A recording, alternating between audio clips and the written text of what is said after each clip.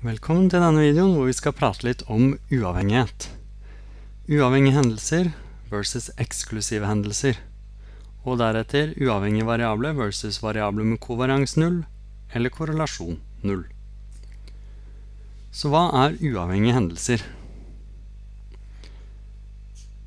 Vel, hvis du har to hendelser A og B, hvor P av A og B, at begge har skjedd sammen, er sannsynligheten for at P av A skjer, ganger sannsynligheten for at B skjer.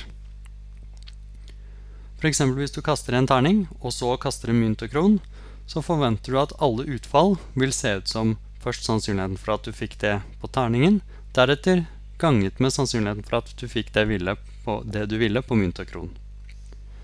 Hvis du tegner et Venn-diagram for uavhengige hendelser, da ser det vanligvis noe slikt ut, med et overlapp, A og B. Så hvis du nå skal finne ut hva er sannsynligheten, hva er størrelsen på det arealet der, sannsynligheten for at både A og B har skjedd, da tar du sannsynligheten for at A har skjedd, og så ganger du med sannsynligheten for at B har skjedd. Hva om du har eksklusive hendelser? Hvordan ser de ut? Vel, enten så kjører du bil, eller så går du til skolen. Eller gjør noe annet da. Det er eksklusive hendelser. Hvis du vet at du ligger inni her, at du kjører bil, da kan du garantere at du ikke har gått til skolen.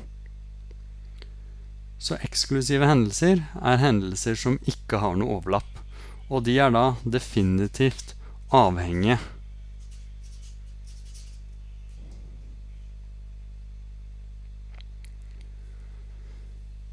Og så til det litt vanskelige spørsmålet. Hva er forskjell på uavhengige variabler og variabler med kovarians 0?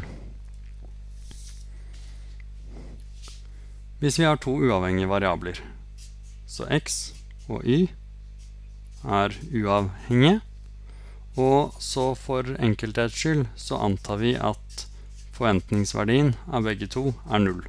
Det er bare fordi da blir ligningen vi skriver opp så veldig mye greiere.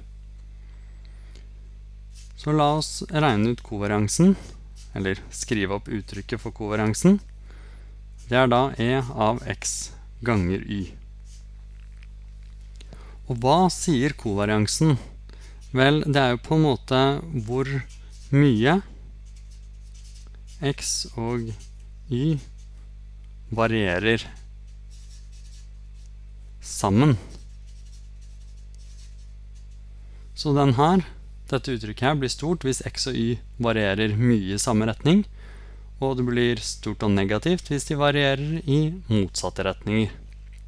Men hvis nå x plutselig hvis vi ganger den med 40 eller noe sånt, så blir dette litt skjevt. Så veldig ofte så snakker hun om noe som heter korrelasjon mellom x og y, hvor vi da tar denne kovariansen, og så deler vi på kvadratroten av variansen til x, det er det vi kaller standardavviket, og kvadratroten av variansen til y. Så normaliserer vi det litt. Og denne korrelasjonen vil alltid være mellom minus 1 og 1. Så hva er nå forskjell på uavhengig og det at kovariansen og da nødvendigvis korrelasjonen er lik 0.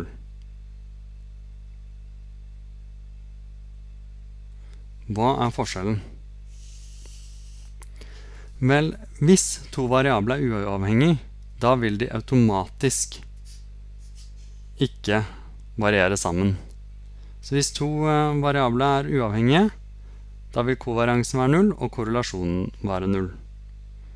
Motsatt vei derimot er ikke sant.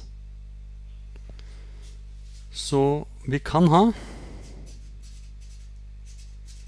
det er ganske lett å få til og med, at korrelasjonen er 0, men at x og y er avhengige. Et eksempel på dette her hvis du lar x være normalfordelt, standard, fint, normalfordelt, og at du lar y være lik x i andre. Hvis du da vet hva x er, så vet du automatisk hva utfallet av y blir, fordi du tar bare utfallet til x og kvadrerer det. Og motsatt, hvis du vet hva y er, vel, da vet du ganske mye om x. Da vet du at x må være enten minus kvadratroten av y, eller pluss kvadratroten av y. Men hvis du nå setter deg ned og regner ut kovariansen, så vil den være 0.